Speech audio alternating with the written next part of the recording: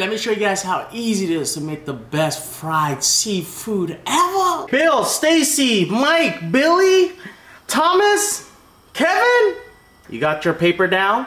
Time to make the best fish and chips or seafood platter ever. So use this batter for any type of seafood. You can use it for chicken and it's delicious in the end. So let's go. Everybody got a piece of paper? I'm waiting. Everybody? Kevin? Kevin? Come on, Kevin. So let's go. Half a cup of white flour or all-purpose flour here. Half a cup of cornstarch here into the mix.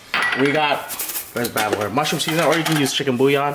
We're gonna do a tablespoon and a half of this, or you can use salt. Next to this, we got 1 tablespoon of baking powder here. This will be the best batter you guys are gonna make. Not a beer batter, not a club soda batter. It's a new batter I just created up.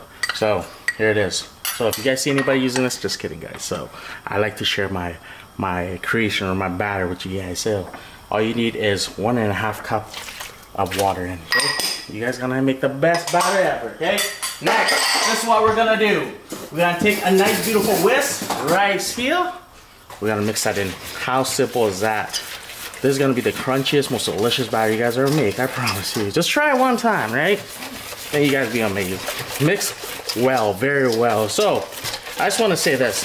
Once I finish mixing this, when I was in Vancouver, or when my wife and I were in Vancouver, we had their fish and chips, and their fish and chips was amazing.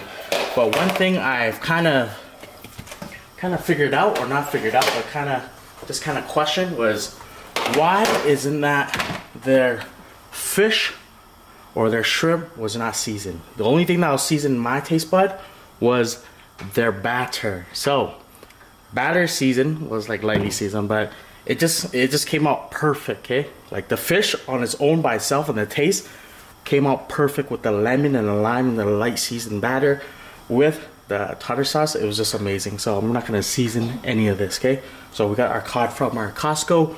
We got our mini shrimps or huge shrimps from Lucky. We got peanut oil here heating for about 20 minutes. After 20 minutes, stick it in a chopstick or a wooden spoon. You're gonna see a bubbling like so, like this. You don't need more thermometer, no nothing, guys. Do it the Asian way, the chopstick, okay, or a wooden spoon, it doesn't matter. So back onto over here. So like I said, I did not season any of this. I was inspired by Vancouver, Granville on their beautiful fish and chips, so we're just gonna do it that way. Okay, so like this, the setup is like this. So this, very close. I'm gonna go over here. Which one today? This one. Let's do this one. No, let's do this one. This one looks nicer. No, let's do this one. All right, nice. And this is a very easy process. So into our batter, mix. I highly suggest you guys get a tongue for this because you don't want your fingers getting messy. So let that drip. 1, 2, 3, 4, 5. Then into our oil. Okay, we'll hold it in for 5 seconds too. 1, 2, 3. Sorry guys, my hand's in the way, but I have to be safe. For 5, dunk it in. Everybody, I don't care if they can swim. Whee!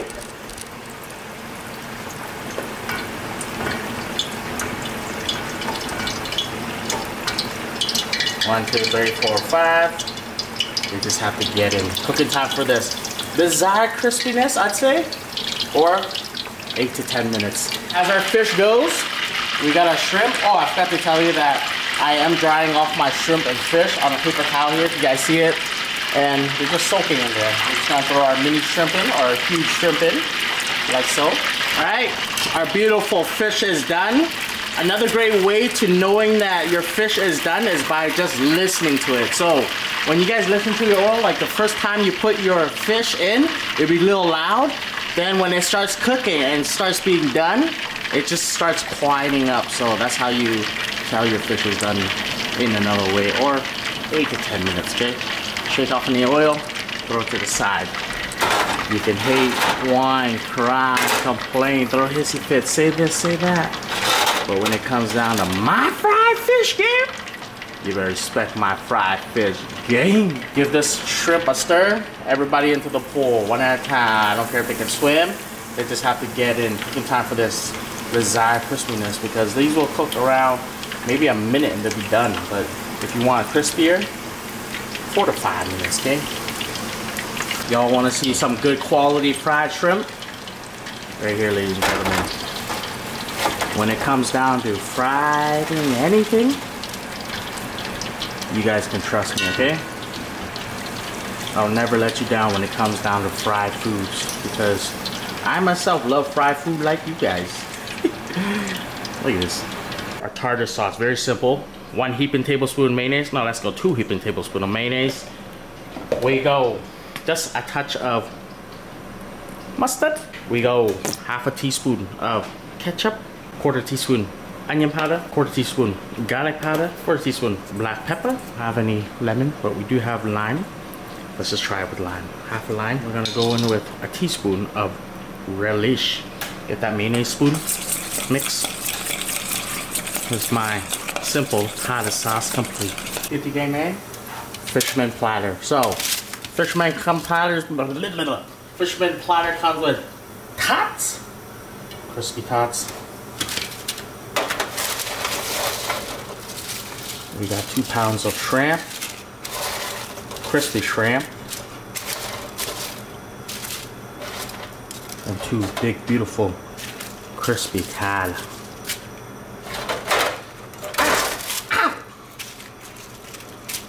This dish used to be $10. Now it's $45.95. You don't want the greens? Too bad it's in it now. Oh, that's $69. $49.59. Fish platters up mine, girl. All right, ladies and gentlemen, fisherman platter. So, went to Quang's fisherman's house today. I heard it's very good on Yelp. So we got some hot sauce. We got our fried fish, homemade. He said it was homemade tartar sauce. The kind of looks canned to me. I ain't gonna lie. But anyways, guys, fried fish. Let's try this piece first. Here, peep the crunch. Super crunch this. Oh man.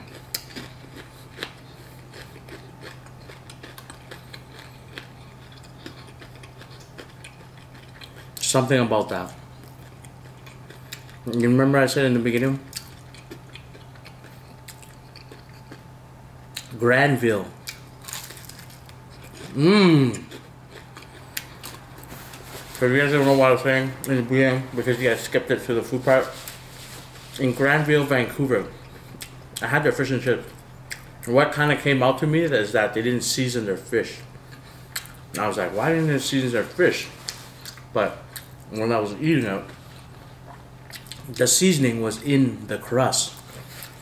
So, what am I trying to get here? They're letting their fish, or their natural fish taste come out rather than us seasoning it, you know? And this is how I'm gonna fry my fish from now on. I'm not gonna season my fish. I always say season your fish. But I'd say stop seasoning your fish, just let that natural fish taste come out. And season your batter. It'll complement it. Yeah? Tartar sauce. We'll see how homemade this is. Super good.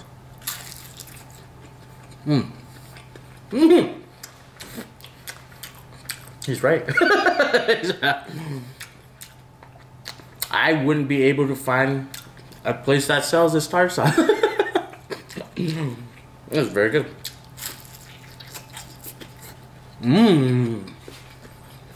No.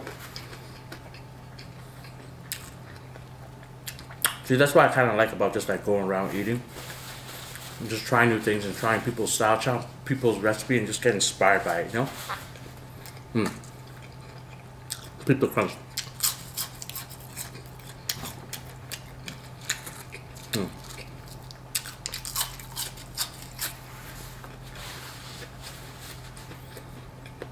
Okay. Delicious.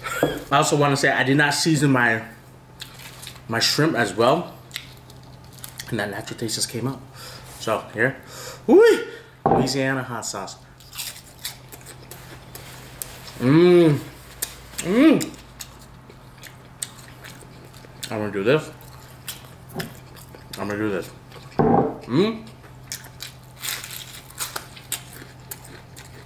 Taste it.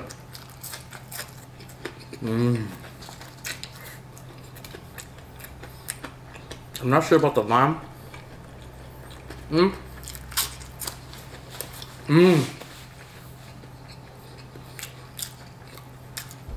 The lime's a go ahead. That is legit. This is how you fry a farmer's. Wait. What is this? What's this called? A fisherman's platter.